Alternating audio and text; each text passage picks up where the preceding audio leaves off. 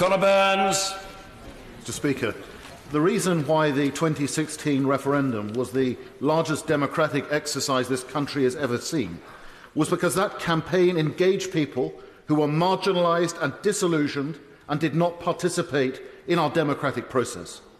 And many of those people, in the months and years since that vote, have written to me, and I imagine to many other colleagues, expressing their concern that somehow what they voted for would not be delivered upon.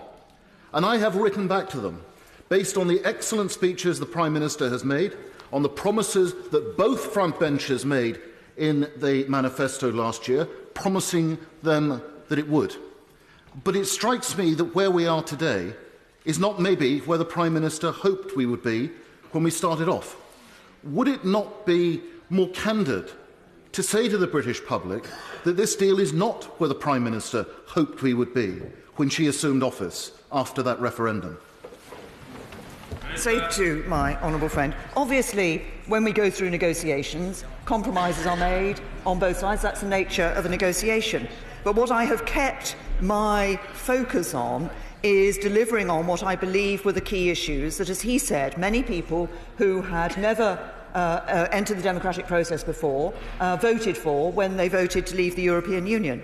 I think key for many people was bringing an end to free movement, and this brings an end to free movement.